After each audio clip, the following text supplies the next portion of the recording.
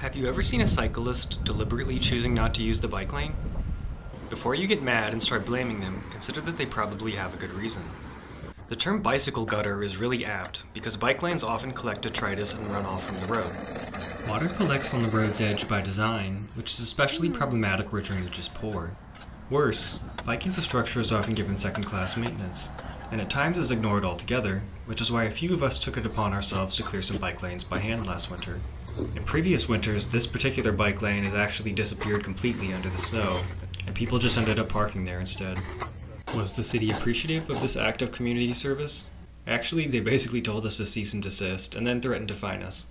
Even if the bike lane is clean and clear, some bike infrastructure is just poorly designed, which should be no surprise being that many traffic engineers don't bike and only know how to design car-centric infrastructure. This protected bike lane near where I live is a great example.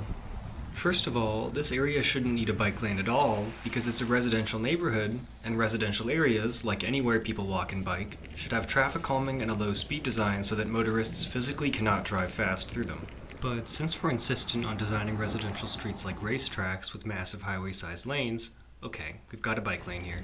But why is it harder to use than just riding on the street? There's this sketchy blind corner where you have to pass oncoming bikes in this super narrow lane. At this intersection, using the bike lane causes me to have to cross 2 lanes of turning traffic rather than 0 if I just bike on the street. Sometimes it's literally safer not to use space designated for bikes. Until our politicians are forced to stop marginalizing us, we'll have to improvise and make do. That might mean taking the lane on the road. That might mean riding on the sidewalk. Don't be afraid to take up space on your bike. It's a service to the community.